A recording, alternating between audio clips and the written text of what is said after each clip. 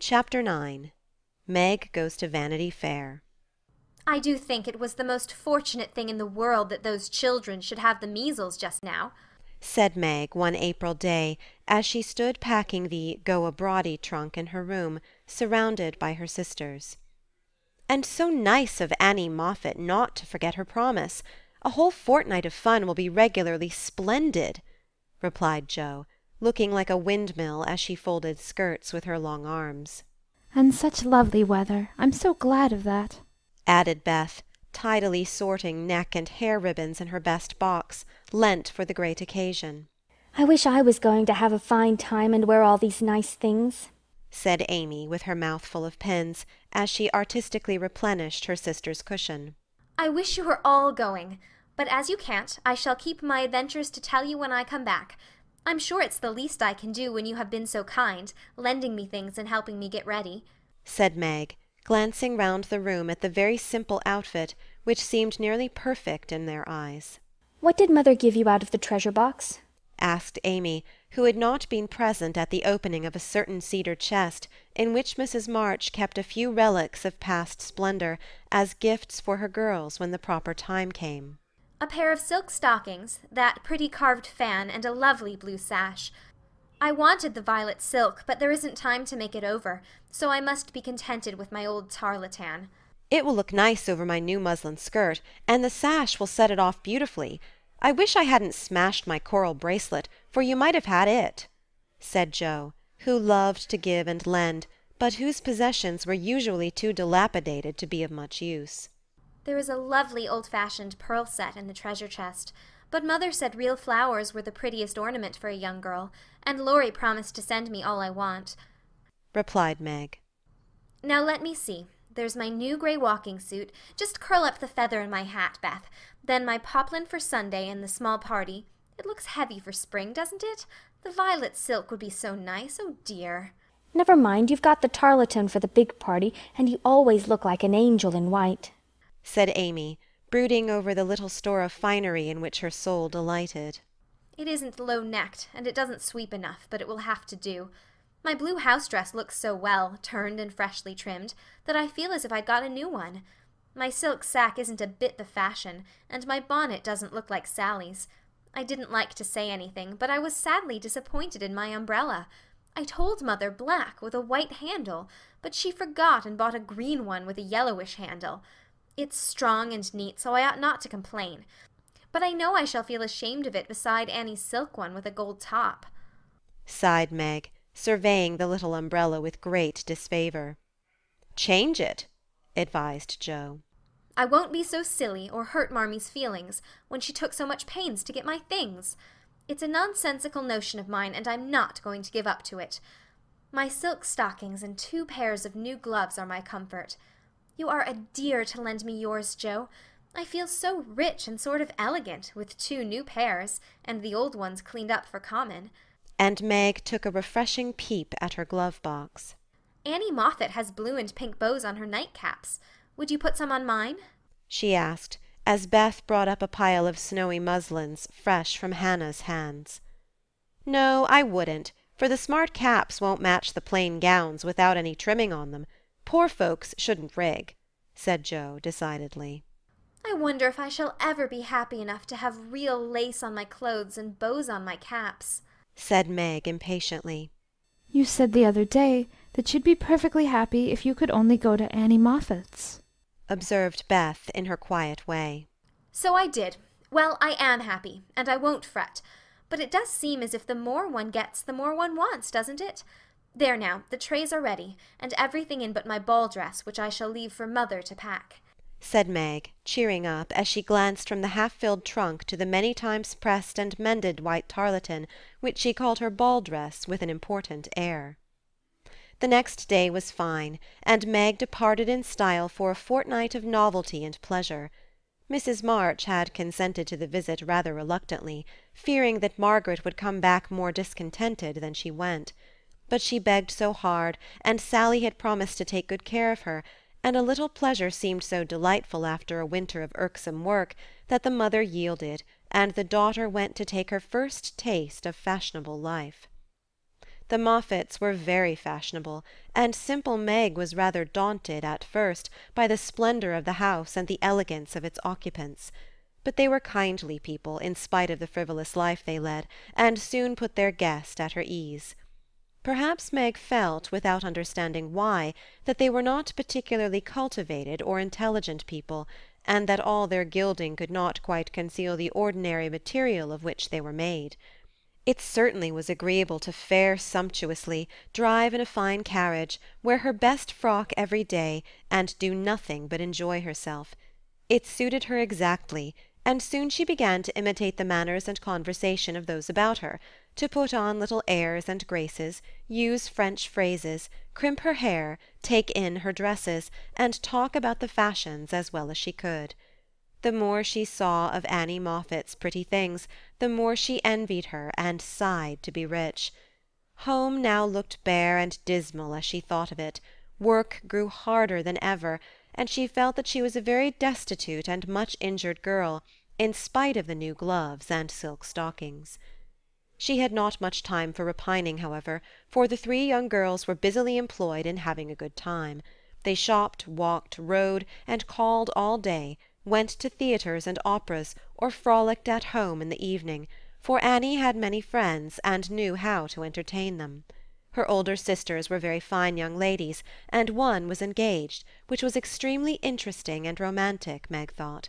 Mr. Moffatt was a fat, jolly old gentleman who knew her father, and Mrs. Moffatt a fat, jolly old lady, who took as great a fancy to Meg as her daughter had done. Every one petted her, and Daisy, as they called her, was in a fair way to have her head turned. When the evening for the small party came, she found that the poplin wouldn't do at all, for the other girls were putting on thin dresses and making themselves very fine indeed. So out came the tarletan, looking older, limper, and shabbier than ever beside Sally's crisp new one. Meg saw the girls glance at it, and then at one another, and her cheeks began to burn, for with all her gentleness she was very proud. No one said a word about it, but Sally offered to dress her hair, and Annie to tie her sash, and Belle, the engaged sister, praised her white arms. But in their kindness Meg saw only pity for her poverty, and her heart felt very heavy as she stood by herself, while the others laughed, chattered, and flew about like gauzy butterflies. The hard, bitter feeling was getting pretty bad when the maid brought in a box of flowers. Before she could speak, Annie had the cover off, and all were exclaiming at the lovely roses, heath, and fern within.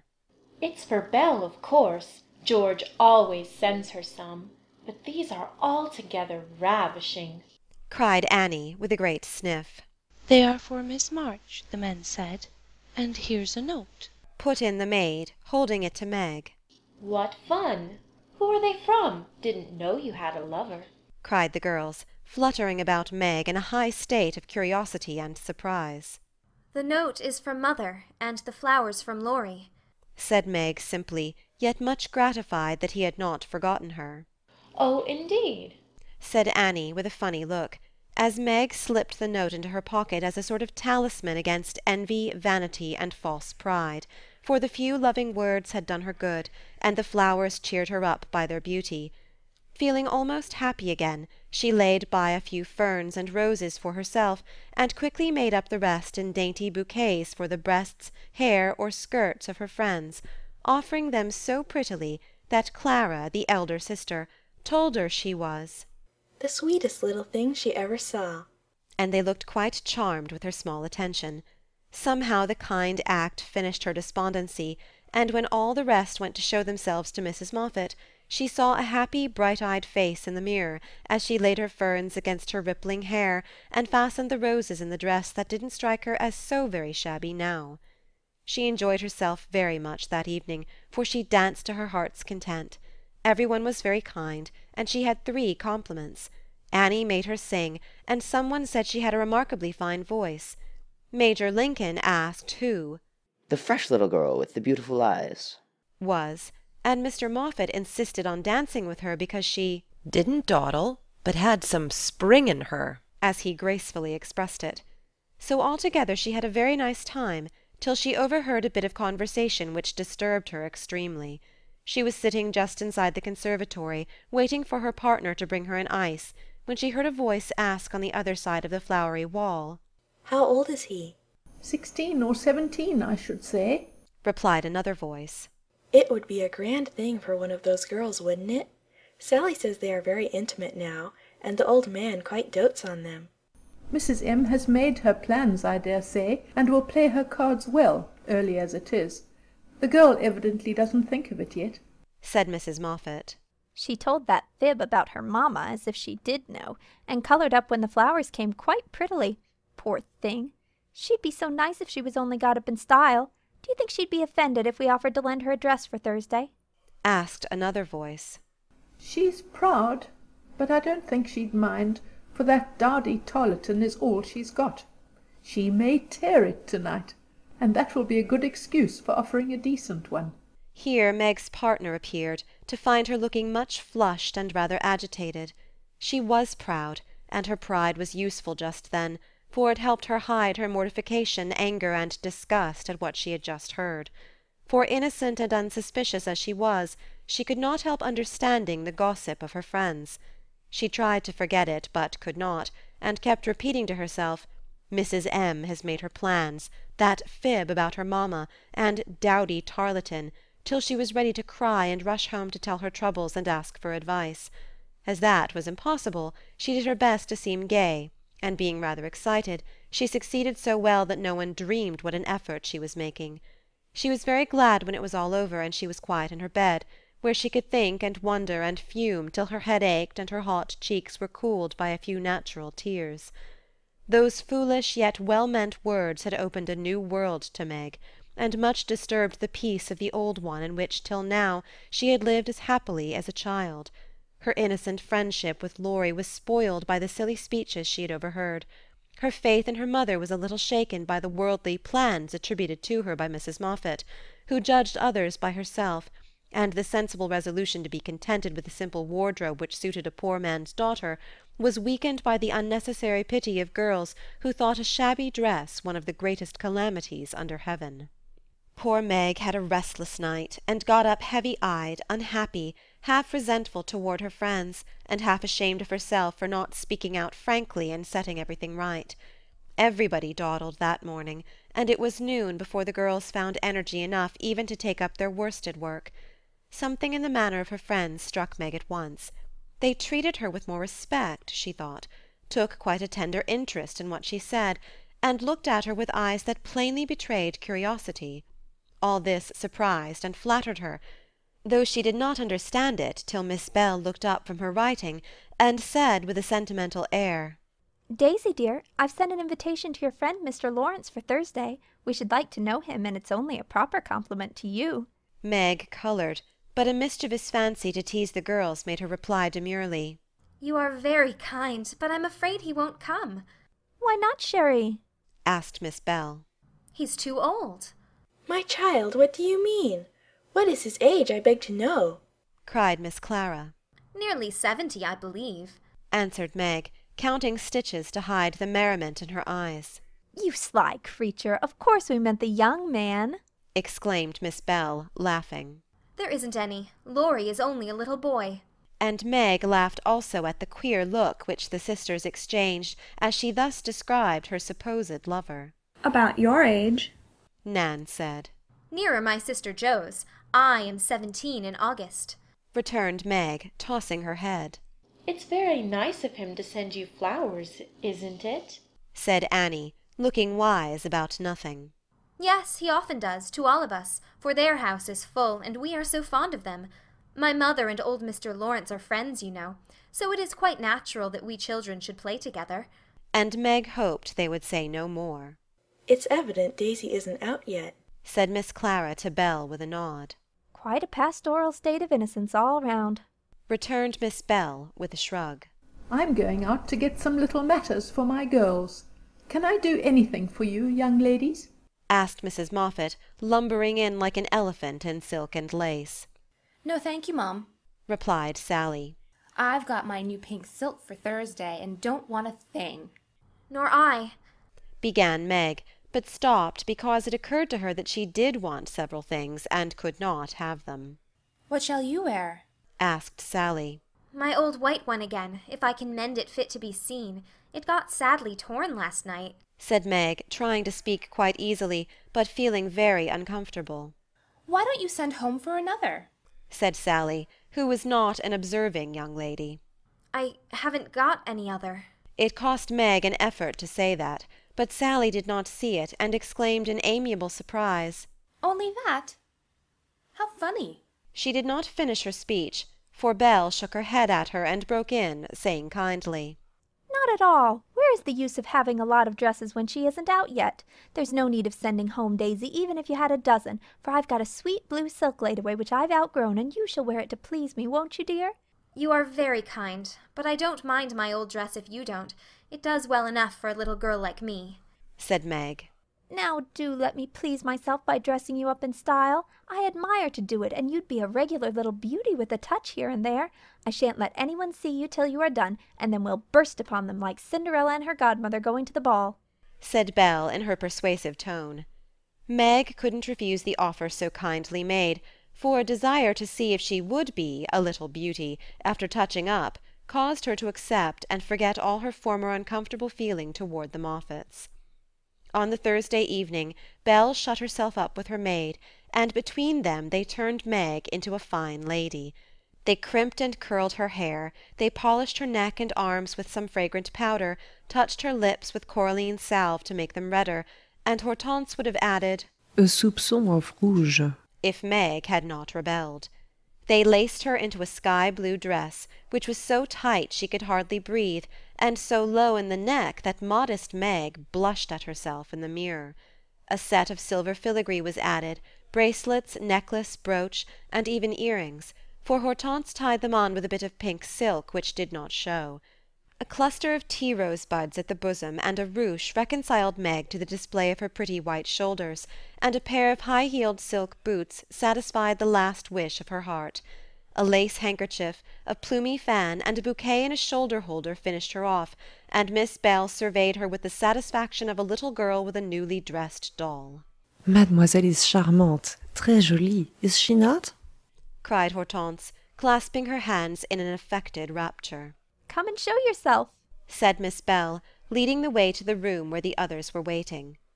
As Meg went rustling after with her long skirts trailing, her earrings tinkling, her curls waving, and her heart beating, she felt as if her fun had really begun at last, for the mirror had plainly told her that she was a little beauty. Her friends repeated the pleasing phrase enthusiastically, and for several minutes she stood like a jackdaw in the fable, enjoying her borrowed plumes, while the rest chattered like a party of magpies. While I dress, do you drill her, Nan, in the management of her skirt and those French heels, or she will trip herself up. Take your silver butterfly and catch up that long curl on the left side of her head, Clara, and don't any of you disturb the charming work of my hands, said Belle as she hurried away, looking well pleased with her success. You don't look a bit like yourself, but you are very nice. I'm nowhere beside you, for Belle has heaps of taste, and you're quite French, I assure you. Let your flowers hang. Don't be so careful of them. And be sure you don't trip, returned Sally, trying not to care that Meg was prettier than herself. Keeping that warning carefully in mind, Margaret got safely downstairs and sailed into the drawing-rooms where the Moffats and a few early guests were assembled. She very soon discovered that there is a charm about fine clothes which attracts a certain class of people and secures their respect. Several young ladies who had taken no notice of her before were very affectionate all of a sudden. Several young gentlemen, who had only stared at her at the other party, now not only stared, but asked to be introduced, and said all manner of foolish but agreeable things to her, and several old ladies, who sat on the sofas and criticized the rest of the party, inquired who she was with an air of interest. She heard Mrs. Moffat reply to one of them, Daisy March. Father a colonel in the army. One of our first families, but reverses of fortune, you know. Intimate friends of the Lawrences. Sweet creature, I assure you. My Ned is quite wild about her. Dear me, said the old lady, putting up her glass for another observation of Meg, who tried to look as if she had not heard and been rather shocked at Mrs. Moffat's fibs.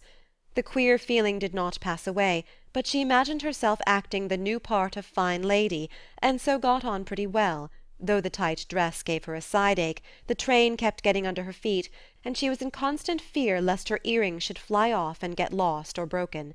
She was flirting her fan and laughing at the feeble jokes of a young gentleman who tried to be witty, when she suddenly stopped laughing and looked confused, for just opposite she saw Laurie. He was staring at her with undisguised surprise, and disapproval also, she thought, for though he bowed and smiled, yet something in his honest eyes made her blush and wish she had her old dress on. To complete her confusion she saw Belle nudge Annie, and both glance from her to Laurie, who, she was happy to see, looked unusually boyish and shy. Silly creatures, to put such thoughts into my head. I won't care for it, or let it change me a bit, thought Meg, and rustled across the room to shake hands with her friend. I'm glad you came. I was afraid you wouldn't, she said with her most grown-up air. Joe wanted me to come and tell her how you looked, so I did, answered Laurie, without turning his eyes upon her, though he half smiled at her maternal tone. What shall you tell her? asked Meg, full of curiosity to know his opinion of her, yet feeling ill at ease with him for the first time. I shall say I don't know you, for you look so grown up and unlike yourself. I'm quite afraid of you, he said, fumbling at his glove button. How absurd of you. The girls dressed me up for fun, and I rather like it. Wouldn't Jo stare if she saw me? said Meg, bent on making him say whether he thought her improved or not. Yes, I think she would, returned Laurie gravely. Don't you like me so? asked Meg. No, I don't, was the blunt reply. Why not? in an anxious tone. He glanced at her frizzled head, bare shoulders, and fantastically trimmed dress, with an expression that abashed her more than his answer, which had not a particle of his usual politeness in it. I don't like fuss and feathers. That was altogether too much from a lad younger than herself, and Meg walked away, saying petulantly, You are the rudest boy I ever saw. Feeling very much ruffled, she went and stood at a quiet window to cool her cheeks, for the tight dress gave her an uncomfortably brilliant colour. As she stood there, Major Lincoln passed by, and a minute after she heard him saying to his mother, They are making a fool of that little girl. I wanted you to see her, but they have spoiled her entirely. She's nothing but a doll tonight. Oh dear, sighed Meg. I wish I'd been sensible and worn my own things. Then I should not have disgusted other people or felt so uncomfortable and ashamed of myself. She leaned her forehead on the cool pane, and stood half hidden by the curtains, never minding that her favourite waltz had begun, till someone touched her, and turning she saw Laurie, looking penitent, as he said, with his very best bow and his hand out. Please forgive my rudeness, and come and dance with me. I'm afraid it will be too disagreeable to you, said Meg, trying to look offended and failing utterly. Not a bit of it. I'm dying to do it. Come, I'll be good. I don't like your gown, but I do think you are just splendid. And he waved his hands, as if words failed to express his admiration. Meg smiled and relented, and whispered as they stood waiting to catch the time. Take care my skirt doesn't trip you up. It's the plague of my life, and I was a goose to wear it. Pin it round your neck, and then it will be useful, said Laurie, looking down at the little blue boots which he evidently approved of. Away they went fleetly and gracefully, for having practised at home they were well matched, and the blithe young couple were a pleasant sight to see, as they twirled merrily round and round, feeling more friendly than ever after their small tiff. Laurie, I want you to do me a favour, will you? said Meg, as he stood fanning her when her breath gave out, which it did very soon, though she would not own why. Won't I? said Laurie, with alacrity. Please don't tell them at home about my dress tonight. They won't understand the joke, and it will worry Mother. Then why did you do it? said Laurie's eyes so plainly that Meg hastily added, I shall tell them myself all about it, and fess to Mother how silly I've been. But I'd rather do it myself. So you'll not tell, will you? I give you my word I won't. Only, what shall I say when they ask me? Just say I looked pretty well and was having a good time. I'll say the first with all my heart, but how about the other? You don't look as if you were having a good time. Are you? And Laurie looked at her with an expression which made her answer in a whisper. No, not just now. Don't think I'm horrid. I only wanted a little fun, but this sort doesn't pay, I find, and I'm getting tired of it.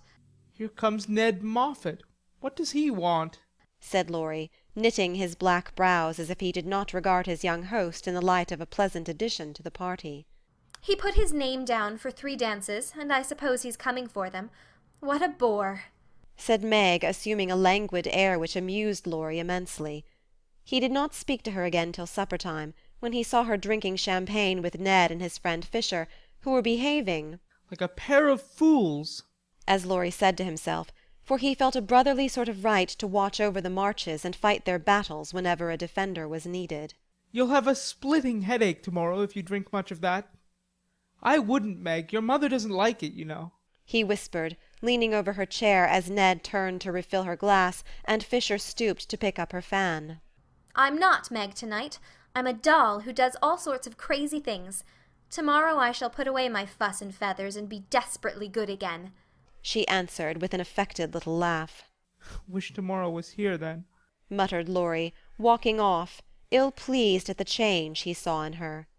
Meg danced and flirted, chattered and giggled as the other girls did. After supper she undertook the German, and blundered through it, nearly upsetting her partner with her long skirt, and romping in a way that scandalized Laurie, who looked on and meditated a lecture. But he got no chance to deliver it, for Meg kept away from him till he came to say good-night.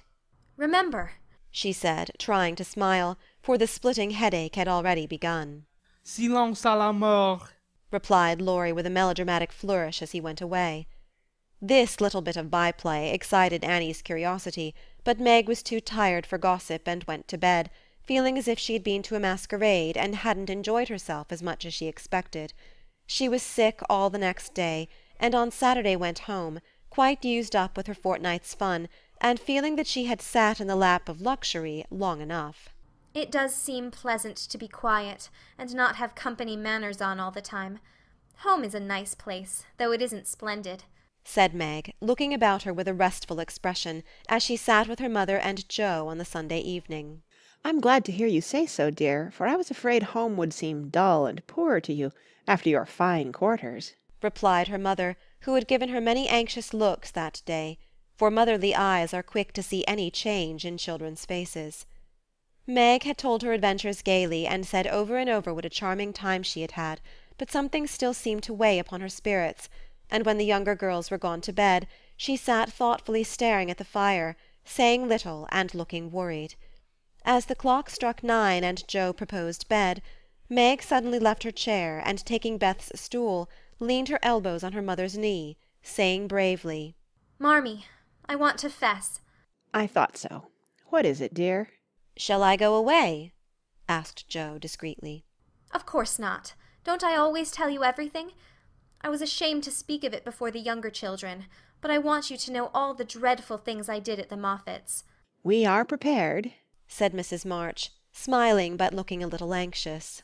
I told you they dressed me up, but I didn't tell you that they powdered and squeezed and frizzled and made me look like a fashion plate. Laurie thought I wasn't proper. I know he did, though he didn't say so, and one man called me a doll. I knew it was silly, but they flattered me and said I was a beauty and quantities of nonsense, so I let them make a fool of me. Is that all? asked Joe, as Mrs. March looked silently at the downcast face of her pretty daughter, and could not find it in her heart to blame her little follies. No, I drank champagne, and romped and tried to flirt, and was altogether abominable, said Meg self-reproachfully. There is something more, I think. And Mrs. March smoothed the soft cheek, which suddenly grew rosy as Meg answered slowly. Yes. It's very silly, but I want to tell it, because I hate to have people say and think such things about us and Laurie. Then she told the various bits of gossip she had heard at the Moffats, and as she spoke, Joe saw her mother fold her lips tightly, as if ill-pleased that such ideas should be put into Meg's innocent mind. "Well, if that isn't the greatest rubbish I ever heard!" cried Joe indignantly. "Why didn't you pop out and tell them so on the spot?" I couldn't. It was so embarrassing for me. I couldn't help hearing it first, and then I was so angry and ashamed I didn't remember that I ought to go away. Just wait till I see Annie Moffat, and I'll show you how to settle such ridiculous stuff. The idea of having plans and being kind to Laurie because he's rich and may marry us by and by. Won't he shout when I tell him what those silly things say about us poor children?" And Joe laughed, as if on second thoughts the thing struck her as a good joke. "If you tell Laurie, I'll never forgive you. She mustn't, must she, Mother?" said Meg, looking distressed. No, never repeat that foolish gossip, and forget it as soon as you can, said Mrs. March gravely. I was very unwise to let you go among people of whom I know so little. Kind, I dare say, but worldly, ill-bred, and full of these vulgar ideas about young people. I am more sorry than I can express for the mischief this visit may have done you, Meg. Don't be sorry. I won't let it hurt me. I'll forget all the bad and remember only the good, for I did enjoy a great deal, and thank you very much for letting me go. I'll not be sentimental or dissatisfied, Mother. I know I'm a silly little girl, and I'll stay with you till I'm fit to take care of myself. But it is nice to be praised and admired, and I can't help saying I like it, said Meg, looking half ashamed of the confession. That is perfectly natural, and quite harmless, if the liking does not become a passion, and lead one to do foolish or unmaidenly things. Learn to know and value the praise which is worth having, and to excite the admiration of excellent people by being modest, as well as pretty, Meg. Margaret sat thinking a moment, while Jo stood with her hands behind her, looking both interested and a little perplexed, for it was a new thing to see Meg blushing and talking about admiration, lovers, and things of that sort. And Jo felt as if during that fortnight her sister had grown up amazingly, and was drifting away from her into a world where she could not follow. Mother, do you have plans, as Mrs. Moffat said? asked Meg bashfully. Yes, my dear, I have a great many. All mothers do. But mine differ somewhat from Mrs. Moffat's, I suspect. I will tell you some of them, for the time has come when a word may set this romantic little head and heart of yours right on a very serious subject. You are young, Meg, but not too young to understand me, and mother's lips are the fittest to speak of such things to girls like you. Jo, your turn will come in time, perhaps, so listen to my plans, and help me carry them out, if they are good. Jo went and sat on one arm of the chair, looking as if she thought they were about to join in some very solemn affair. Holding a hand of each, and watching the two young faces wistfully, Mrs. March said in her serious yet cheery way, I want my daughters to be beautiful, accomplished, and good, to be admired, loved, and respected, to have a happy youth, to be well and wisely married, and to lead useful, pleasant lives, with as little care and sorrow to try them as God sees fit to send. To be loved and chosen by a good man is the best and sweetest thing which can happen to a woman, and I sincerely hope my girls may know this beautiful experience. It is natural to think of it, Meg, right to hope and wait for it, and wise to prepare for it, so that when the happy time comes you may feel ready for the duties and worthy of the joy. My dear girls, I am ambitious for you, but not to have you make a dash in the world, marry rich men merely because they are rich, or have splendid houses, which are not homes, because love is wanting. Money is a needful and precious thing, and when well used, a noble thing, but I never want you to think it is the first or only prize to strive for. I'd rather see you poor men's wives, if you are happy, beloved, contented, than queens on thrones, without self-respect and peace. Poor girls don't stand any chance, Belle says, unless they put themselves forward, sighed Meg. Then we'll be old maids, said Jo stoutly. Right, Jo. Better be happy old maids than unhappy wives, or unmaidenly girls, running about to find husbands, said Mrs. March decidedly. Don't be troubled, Meg. Poverty seldom daunts a sincere lover. Some of the best and most honored women I know were poor girls, but so love-worthy that they were not allowed to be old maids. Leave these things to time. Make this home happy, so that you may be fit for homes of your own, if they are offered you, and contented here if they are not.